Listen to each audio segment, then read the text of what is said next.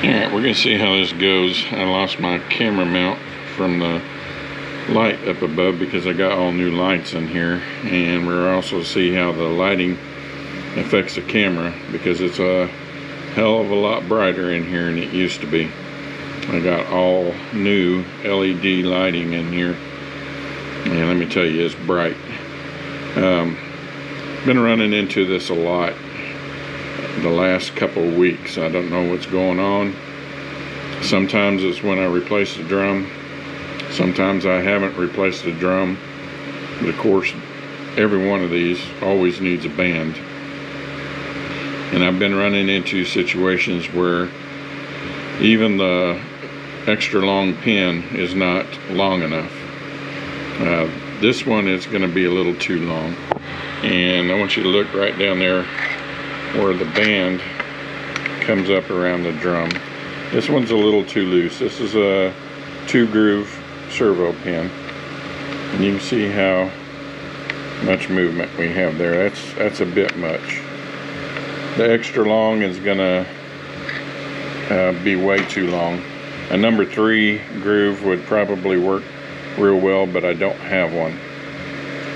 So we're going to go over what you can do and what to do when even the longest one, even I have run into where the extra long pin was too short. I mean, way too short. So that means that the drum is way too small. But I have, like I said, I've been running into it even with not replacing the drum, that is way too loose, and there's something going on with the bands in the last few weeks. So there's a whole lot full of these bands out there that are not right.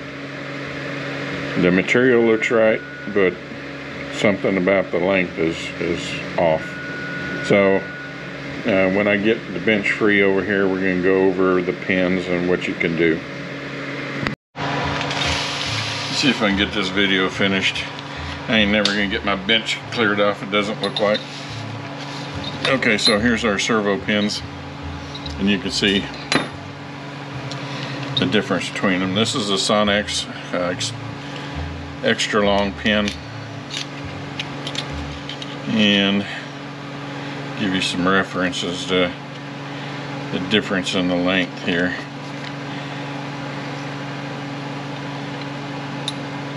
You can see how much difference there is between the 1 groove and the extra long pin.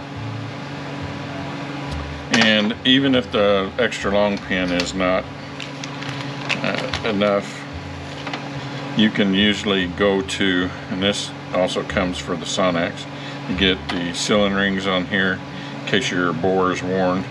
It'll help seal, and in case your piston is worn, it'll seal up inside of that also. If your extra long pin is still too short, usually what you can do is go back to like a 1 groove and get you a Tech Pack fits all. They make several different ones for a bunch of different transmissions, not just 700s. In some transmissions they don't have pins that are adjustable, but Tech Pack will make a piece that you can put on there, and it'll take up the slack. Now these used to fit really snug. They don't fit snug anymore. Used to have to beat them things on here. That's not the case anymore. These usually fit loose, and you can just take them on and off. Also, another way that you can take up the slack is if you have a torch or even a welder. If you have a torch, you can braze more on the end. If you have a welder, you just weld more on the tip. Just make sure it's pretty uniform. You don't want it side loading on the band, causing stress on the band. You want this to be pretty even up out on the tip here. Same way, if when you put this on here, it may be too long and you're going to have to grind this down. You want this to be pretty uniform in the shape here and flat on the tip here. So that's some ways that you can take up the slack on a servo pin when you got too much clearance on your bands. Almost all bands are somewhere around about 1/8 of an inch of travel is what you want. Some a little bit less, some a little bit more. Usually the really old transmissions is where you're gonna have more. Most all your new stuff is gonna be right around 1/8 of an inch.